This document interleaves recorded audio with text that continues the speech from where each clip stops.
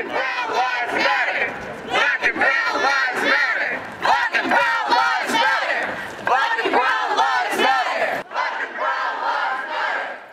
My name is Brittany Moore. I'm a transfer student here, third year junior. I'm the founding member of the Black and Brown Liberation Coalition. So what today was a die-in. The idea being disrupt the flow of daily life.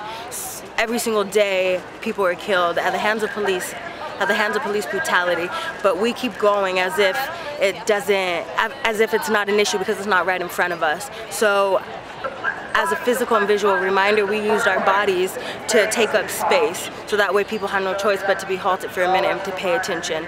If we are shot with rubber bullets, tear gassed, and arrested because we demand to be heard, I want to know, are we free? My name is Leah Volk, and I'm the president of the Student Union of San Francisco. Today is the National Day of Awareness Against Police Brutality, and so cities all over the nation, and even people in Gaza and other countries are showing solidarity today to stand up against police brutality and spread awareness that this is happening. It may not be happening in front of you, but it's happening every day. I mean, people are being brutalized and murdered and taken out by the police every single day for years now. I mean, it's the modern day lynch, you know? Black and brown lives matter.